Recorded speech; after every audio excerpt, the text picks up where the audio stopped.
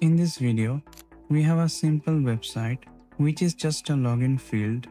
We have to find the correct username and password to find our flag. This is the login CTF challenge of picoCTF. The description says, "My dog-sitter's brother made this website, but I cannot get in. Can you help?" So we have to find the correct username and password. So let's try to log in with the username admin and the password admin and click on submit. And it says incorrect password. So I think the username was correct. What if I try to use a different username and click on submit? Okay, so now it says incorrect username. So we can confirm that the username was admin and I have no idea what the password is. But like every other CTF challenge, let's first check the source code.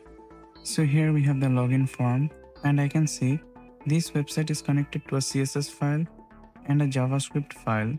So first let's check the index.js file and here we have the JavaScript code. I can see we have a selector U which is taking the username and we have a selector P which is taking the password. Here we have an encoded value and if it does not match our input, which is the selector U here, it will say incorrect username, and we have another encoded value, and if it does not match the selector P, which is the password we provided, it will say incorrect password, and if both the username and password is correct, it will say correct password and your flag is this. So this encoded value seems like base64 encoded. Let's try to decode this. So I'll first copy this and search for base64 decode. I'll click on the first link, paste it and click on decode, and I can see the username is admin. I'll copy this, paste it here. Now let's decode the value for the password. I'll copy this encoded value, paste it and click on decode, and I can see we have the password which also seems like the flag.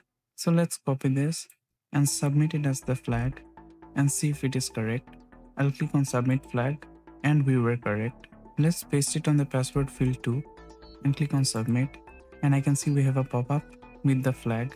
So we are going over the web exploitation CTF challenges of picoCTF. If you want to follow along, please subscribe to the channel. Thank you so much for watching.